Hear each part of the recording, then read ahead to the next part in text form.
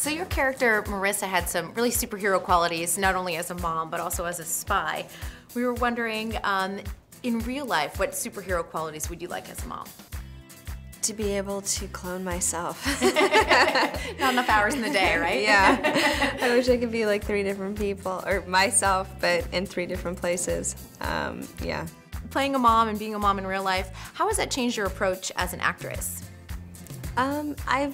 It's definitely changed the way that I choose roles, and certainly the importance that I put on my career.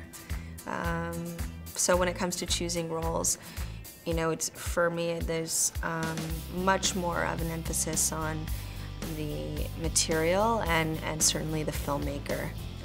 Someone that, working with people and actors that I'll grow from and that inspire me and that are gonna hopefully challenge me and a way that I could, I guess, grow as an actor at the end of the day and evolve as a person, if that's possible. That would be nice.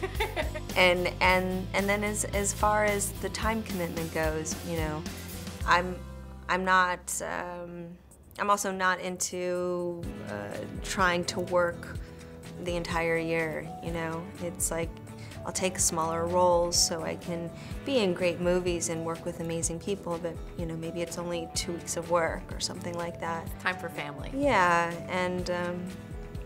and then also there's, you know, I really enjoy doing movies. I love my career and all of that, but it's not my be-all, end-all. You know, you had a really interesting article in Allure recently talking about, you know, your post-baby body and everything.